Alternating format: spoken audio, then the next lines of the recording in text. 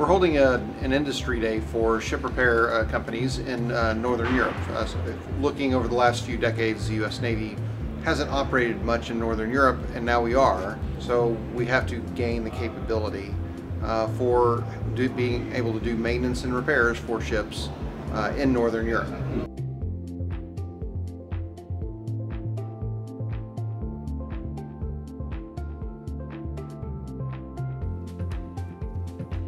Day 2 objectives really focused on the industry. The key part is we want to make sure that we have a good industrial base that we can repair and maintain our ships. And to do that, you have to train the industry.